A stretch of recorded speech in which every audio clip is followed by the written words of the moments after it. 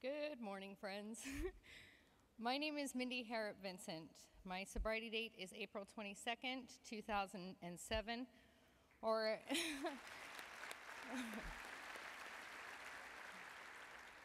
thank you.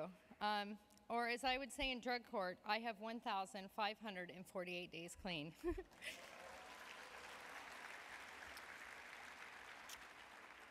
I graduated felony drug court in the 3rd District Court of Salt Lake City, Utah in July of 2008.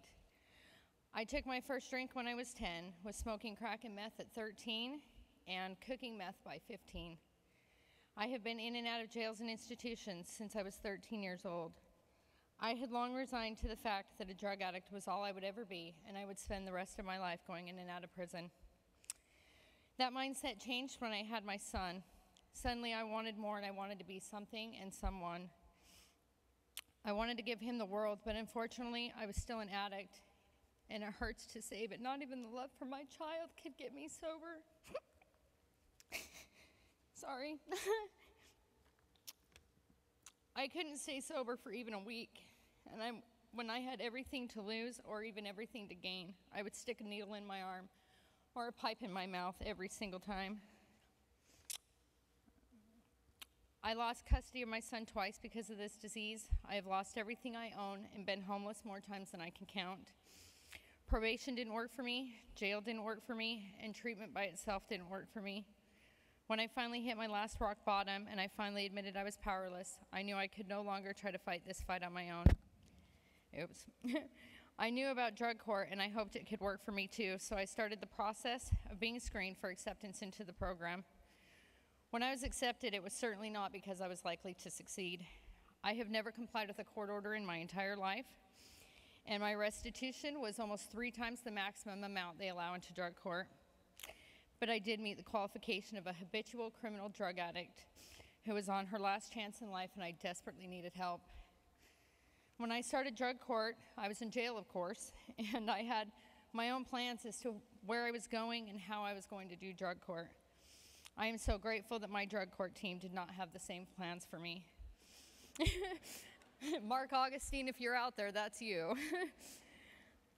I was sent to the VOA Women's and Children's Center, where I stayed until I went into residential treatment at the Haven. I was the first person to move into their transitional sober living facility, and within 6 months of starting drug court, I regained full custody of my son. While in drug court,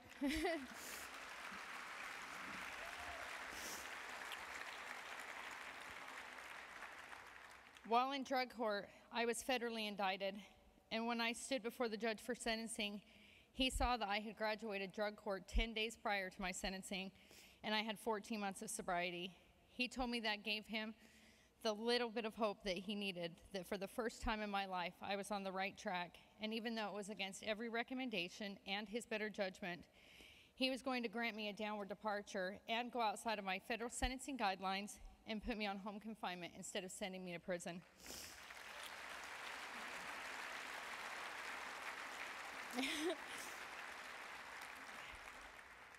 Drug court did better than save my life.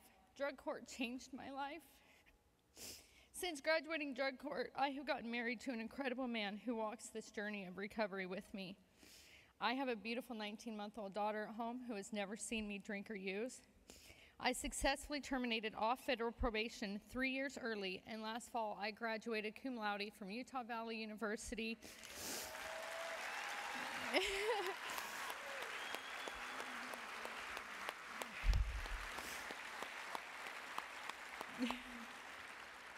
Which makes me the first college graduate in my family. I have been accepted to the Masters of Social Work program at the University of Utah, which I will start in a few weeks.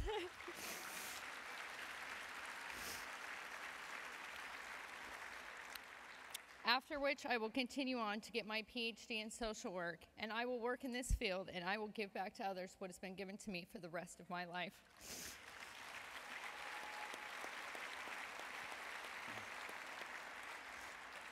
I have been told that sobriety is the prerequisite for recovery, and drug court helped me to maintain sobriety long enough for me to find recovery, and my heart is so full of gratitude. Thank you so much, drug court.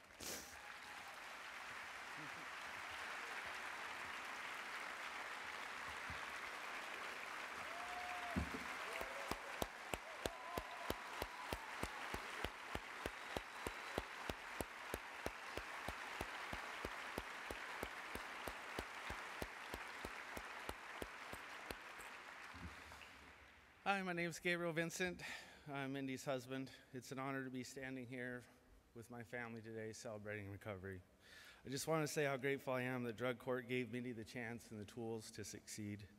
She's amazing. I'm very proud of her accomplishments. I love her very much. Thank you, Drug Court, for helping my wife become the woman she is today.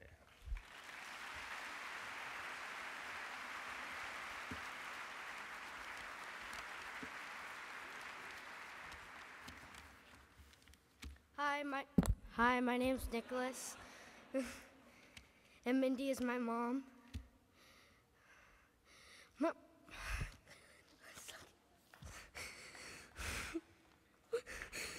mom and me have a very special bond. When I was little, it was very hard for me to be away from her. She couldn't take her. Oh, God.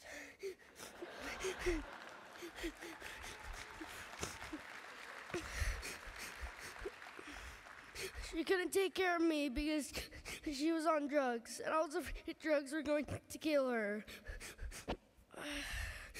Today my life is totally different. I haven't had to live away from my mom for a very long time. She doesn't forget to pick me up or miss out on my life. She comes to everything for me and supports me in everything I do. Oh my God.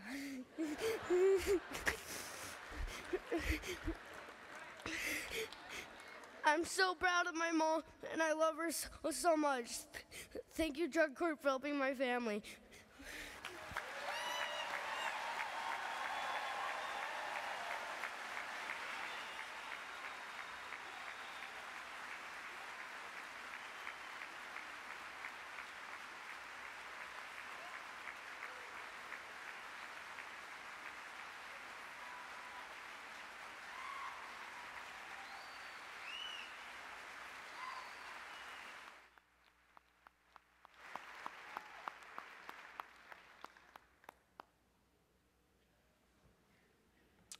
Hello, everyone. My name is Jeremy. I started drinking at a young age of 11 years old. For the next 15 years, there wasn't a time that I wasn't arrested for an alcohol offense. Everyone in my family, aside from my mother, is an alcoholic or an addict. I was convicted of I have 5 DUIs, and I really should have 9. Thank attorneys for that.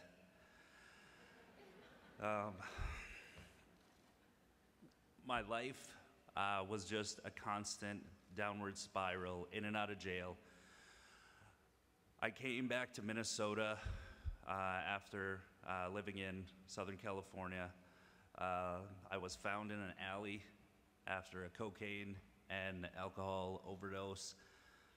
I came home to try to get the support of my family, and that led into another alcohol binge, which sat me in front of Judge Smith in Minnesota and Judge Corey Wawasek here. And looking down the barrel of a 3-year prison sentence, I was scared for my life, knowing that if I go to prison, my life was over.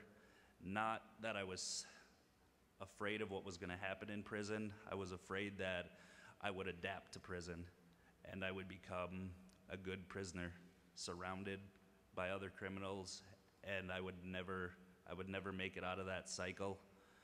Because of the court, the drug court that we have in Minnesota, I struggled 3, almost 4 years to get through it. I made it through. I've been sober for 6 years next month.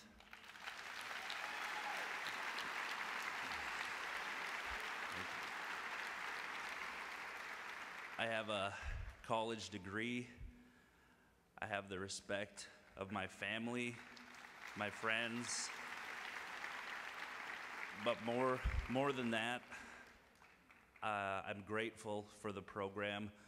Not only did they give me a life, but they, in my in my family, for my future children, they broke the cycle of addiction. It stops with me, and it doesn't have to go on anymore.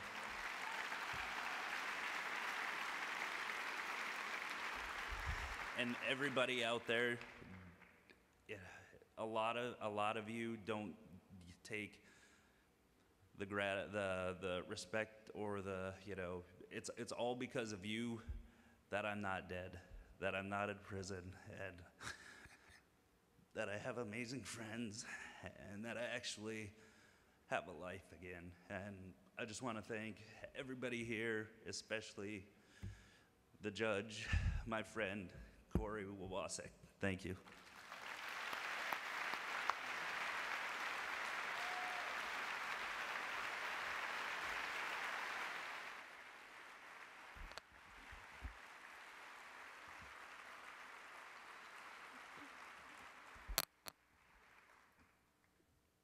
Good morning.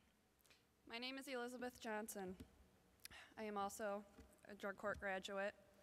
I graduated in 2000. I have been sober from drugs for 10 and a half years.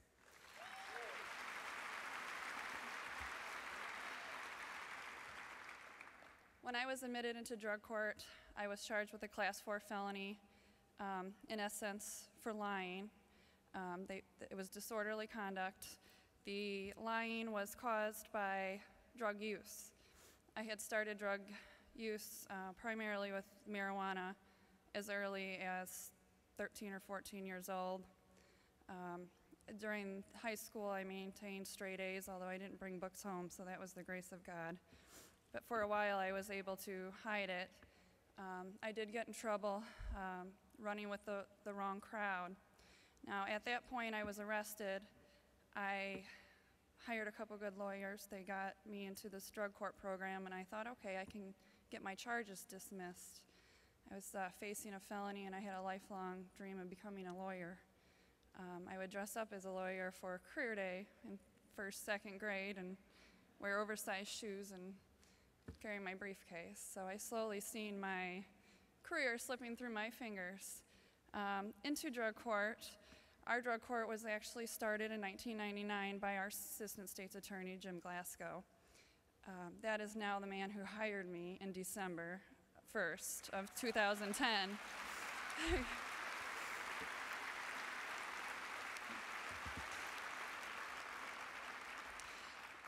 During drug court, I initially had the intention of going in to get my charges dismissed because I could see that as a quick out.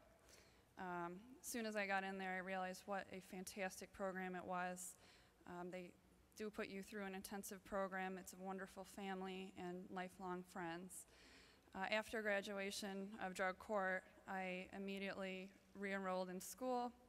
I graduated law school last May, took the bar in July. I was admitted to practice November 4th. Thank you.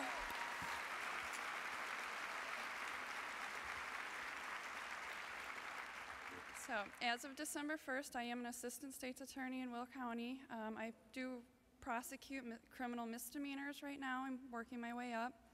But I do a lot of drug court involvement. I've been traveling to different counties and speaking, and also in my church in my hometown, we did start a Celebrate Recovery program. So I hope no matter where my future and career takes me that I can remain involved and touch someone's life. And drug court makes all the difference. I would have never made it to where I wanted to be since a child had I had a felony conviction. Thank you.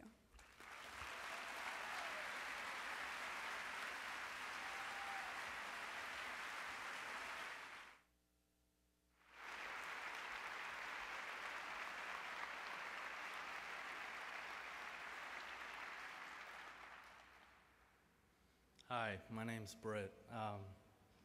I graduated in 2009 from Montgomery County Drug Court. My addiction kind of started when I was 14 years old. Injured my back and started taking painkillers. Took painkillers from the time I was 14 all the way up until I got arrested in 2007.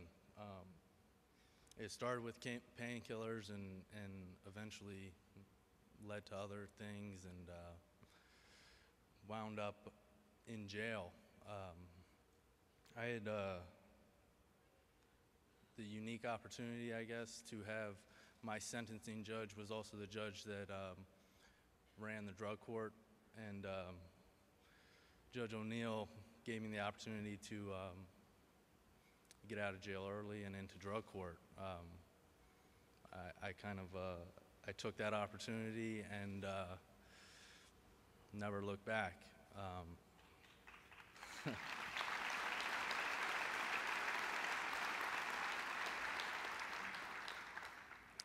The people in drug court, there were 3 people that really kind of were an intricate part in helping me along and,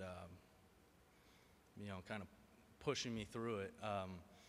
Judge O'Neill, like I said, he kind of knew me coming into the program, so I felt like that was kind of a benefit for me. My PO, Terry Weber, was just a great person that I could bounce stuff off of, and she really kind of helped me realize things. And then I was working with a counselor, Clint, and he just kind of gave me really good insight. But all the success that I've had since I graduated drug court was because of drug court. It gave me the foundation that between drug court actually and the 12-step, it gave me the foundation to kind of move on with my life and taught me really how to live without drugs, and gave me the opportunity. I met this wonderful girl here, my biggest fan, big support for me. I went back to school, I'm getting my degree, and I'm also coaching football, which is, my passion, so I owe it all to drug court.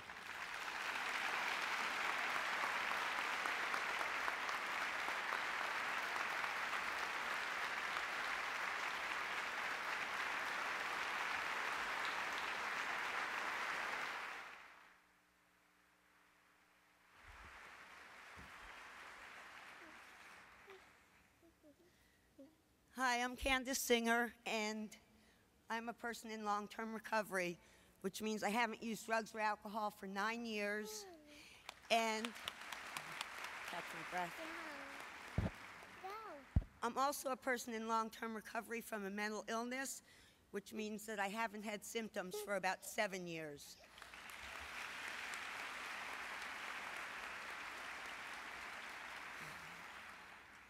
First, let me say that I was not an easy client. I had many convictions, serious convictions, and I thought I knew something. So, but my team was committed and continued to work with me. When I came to drug court, I had lost everything. I was homeless, penniless, toothless, and hopelessly addicted to methamphetamine. I had lost my career. I never thought that I would have a meaningful life again. I didn't think I would ever have children. Honk, honk. I couldn't have children, and I always intended to adopt. But now I had a criminal record, so I wouldn't be able to adopt.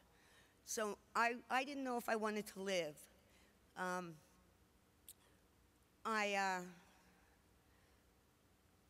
But with drug court, I struggled, and the first year and a half was really difficult. I couldn't think clearly, but with drug court, they guided me when I couldn't guide myself. They directed me when I could not direct myself. They gave me structure when I had none for myself. And eventually, after about a year and a half, some of the obsessions to use left, and I started to gain some hope. The relationship with my drug court probation officer and the court became important to me, so I wanted their respect, and so I worked really hard to gain it. And today, as a result of drug court, I am the lead policy analyst at the National Council for Alcoholism and Drug Dependence, New Jersey.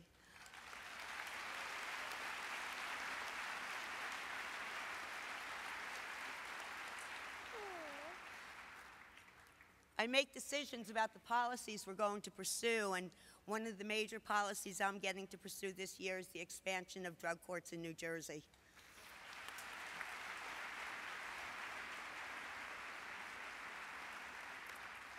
I regained my family and was able to be by my mother's side before she died and by her bedside when she died. Drug court was there for me to help me through that. I'm a homeowner, I'm a sponsor to other women, but my greatest achievement... No, I want to get down. I want to get down. My greatest achievement is her. And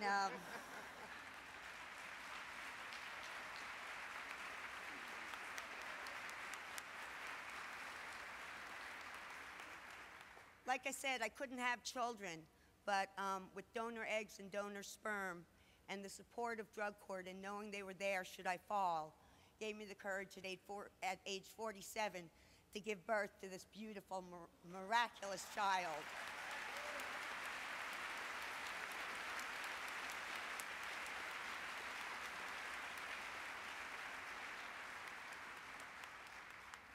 And in the delivery room, the person that had put me in jail for a short sanction years earlier was there by my side in the delivery room, my drug court probation officer, and held my hand while I gave birth to her.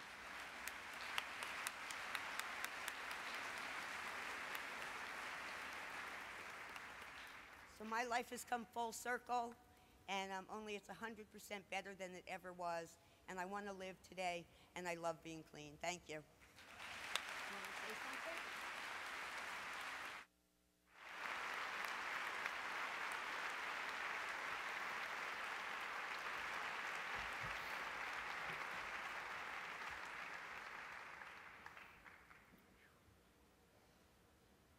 Hi, everybody. My name's Robert Brubeck, and my last arrest was February 2nd, 2004. I was in a holding cell when a task force agent walked in and he said to me, "Mr. Brubeck, when I catch you manufacturing methamphetamine, you will do 85% of 30 years," and he walked out. I don't know how many arrests that made, however, it would become my 6th felony conviction. I had drank, smoked, snorted, injected, dealt, and manufactured about everything known at that time. I was truly a miserable person the day I walked into the Boone County Drug Court on May 11th, 2005. It was my 45th birthday, and my life has not been the same since. When the judge asked me to write why I needed treatment, I wrote back, "Robert finally realizes he doesn't know what's best for Robert." Then she asked me about my triggers, and I wrote, "Anything and everything. It's raining, it's sunny, I'm happy, I'm sad. What you say, what you don't say.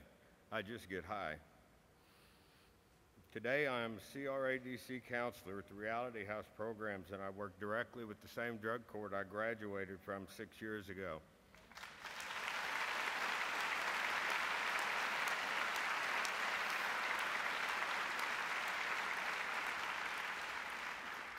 I'm a senior in college, and I have a 3.25 GPA.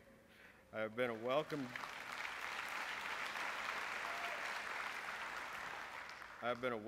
guest at the judge's house on more than one occasion, including Thanksgiving dinner last year. I have 2,314 days of court-ordered sobriety that began on March 16th of 2005.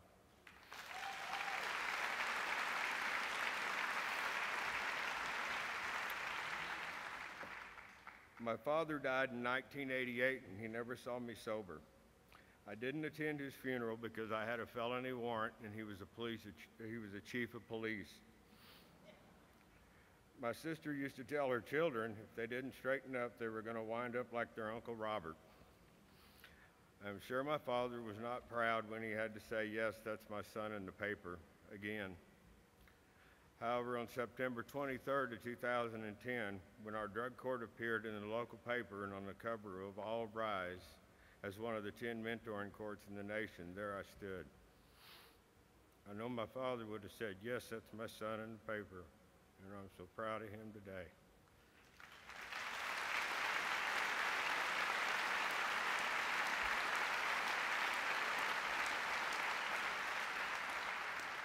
And Uncle Robert is a pretty good thing to be.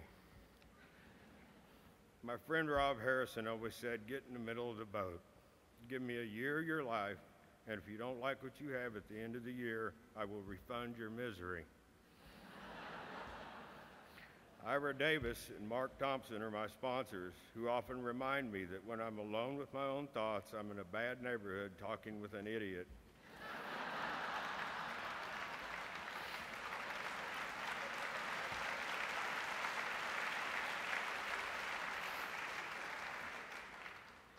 Judge Christine Carpenter, Mike Principelli, who was my counselor, Amanda Douglas, who was my PO, and Stephanie Morrell, our prosecuting attorney, are all people I used to consider my enemies. They are all here today. They always support me and are people I consider my friends. Thank you all for the greatest birthday present I have ever received.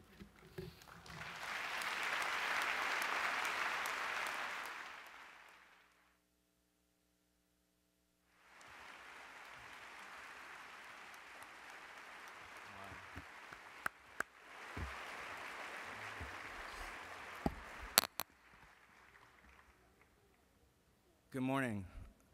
My name is Mark Racco, and I went into drug court on March 20th, 2009, and I'm standing here before you with over two years and 3.5 months clean and sober today.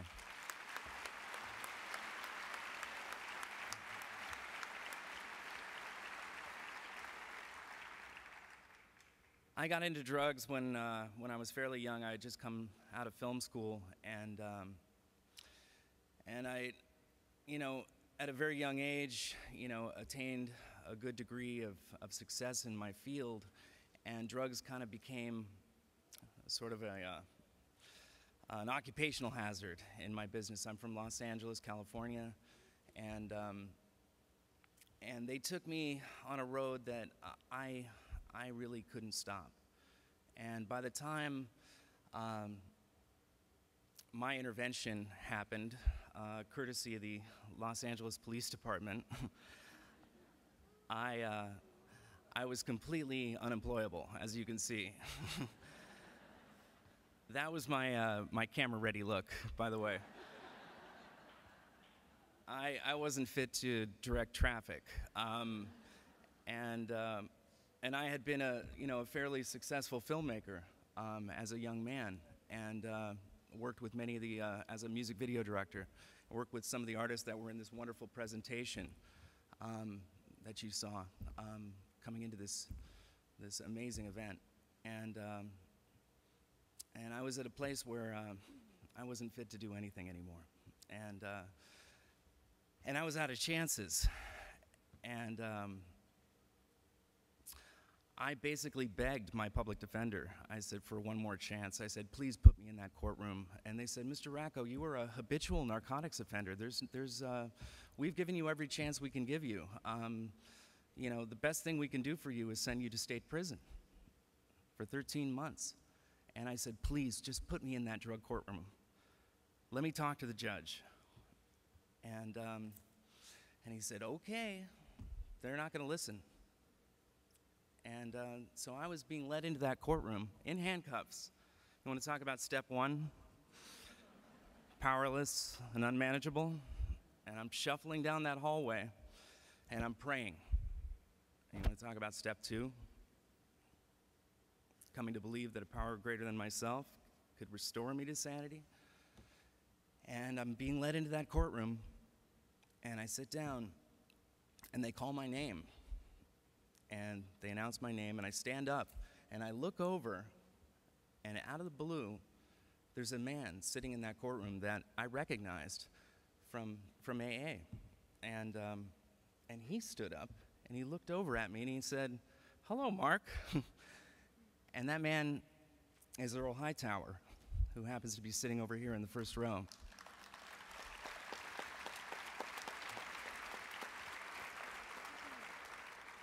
And Earl walked over to me because he recognized me.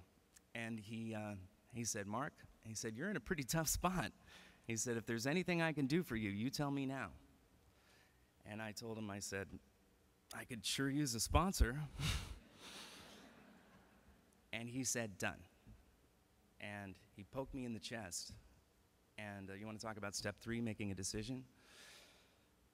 They admitted me into drug court that day with Earl's support. And I went through the 18-month program, and it was very difficult. They talked about how hard it is in this program. It is very hard. Let me tell you, it was not easy. However, I completed that program, and I got my life back on track. And I worked with Earl, and I went through the 12 steps. And after graduation, I started to get my career back. I became employable again. I'm now directing again. And it had been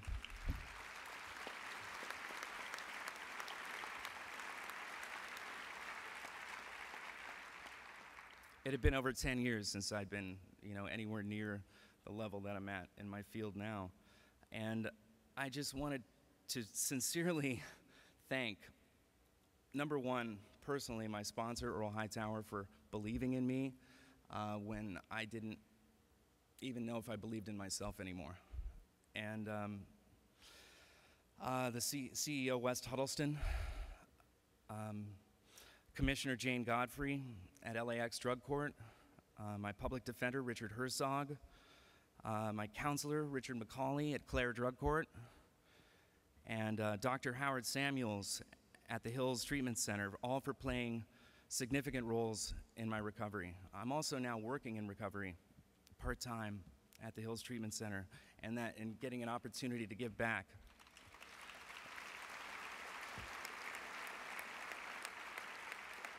Which, I didn't see any of this coming.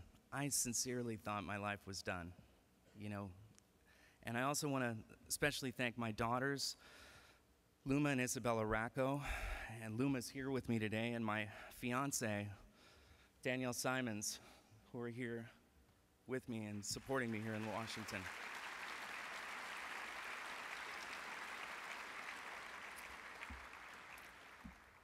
They're unconditionally supportive and loving and have shown up for me. And I sincerely want to thank all of you drug court professionals who are out here today, who have collected for this conference, because what you guys do here has completely changed my life.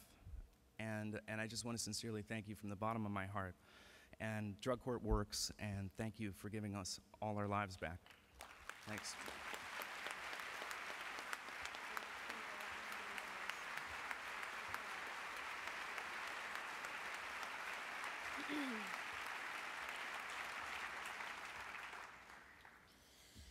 Congratulations, Mark.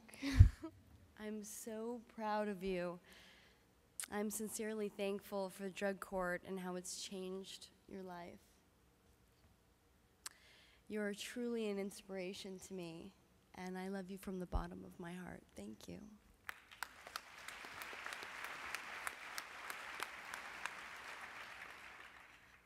Thank you so much, drug court, for giving me my dad back.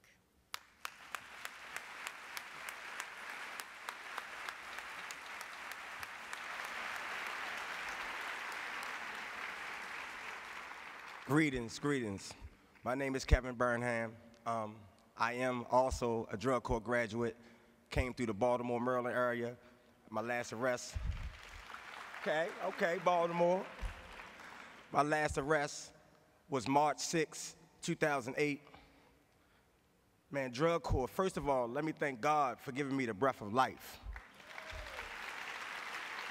Let me thank my angel, who I know is Angel, my moms, for bearing with me time and time again.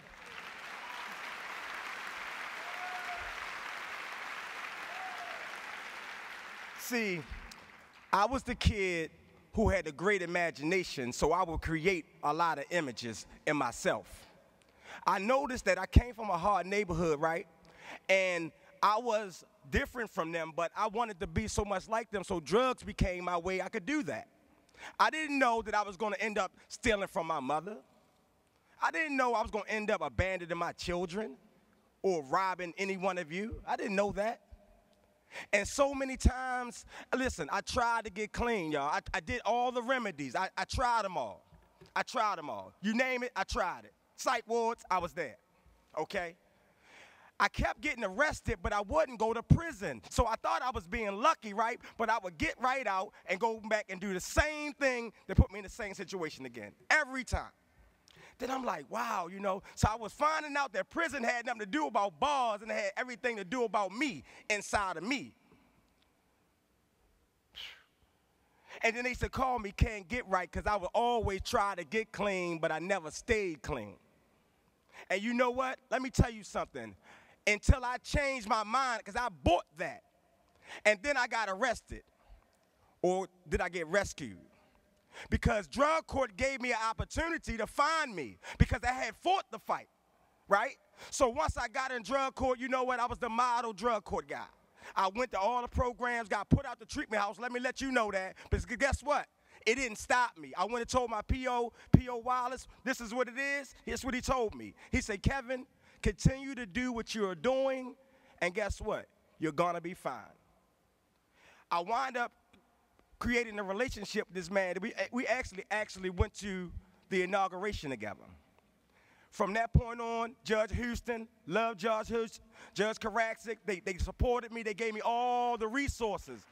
Once I graduated, right? See, because I'm going to let you know something. I knew that it wasn't the end of something. It was actually the beginning of something. So now where I'm at today is I have a company that I've done called Inevitable Enterprise because I couldn't run from myself no longer.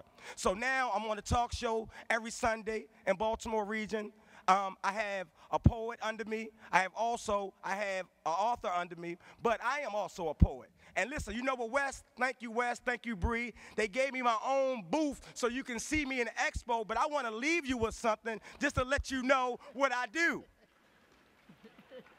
Because I understand this, and for those, you may understand this, I call this freedom. And she's scared, y'all, so I got to hold her. My mind was off course, but my soul knows the tablets.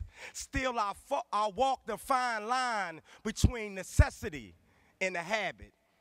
Food sustained the body, but drugs altered the brain. I ate food for survival, but I did drugs to ease my pain. I think back on the time, look, I had a hunger for some love, and I couldn't find it in myself. So look, I replaced it with some drugs, and I couldn't see past the snow. Man, this was my coldest winter ever. And someone asked me, Kevin, will you ever leave the storm? And I went from maybe, probably, to never.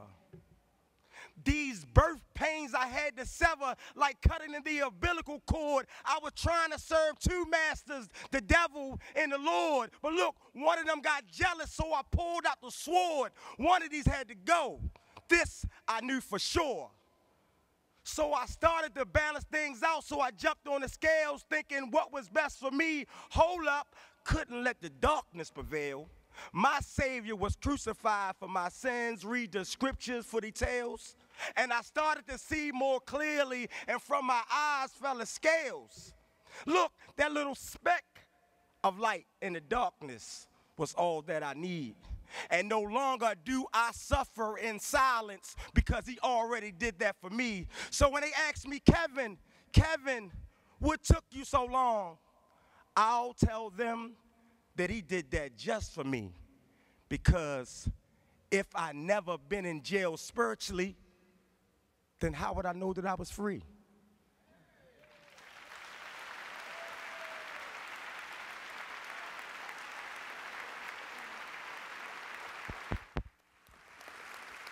The Parade of Transformation.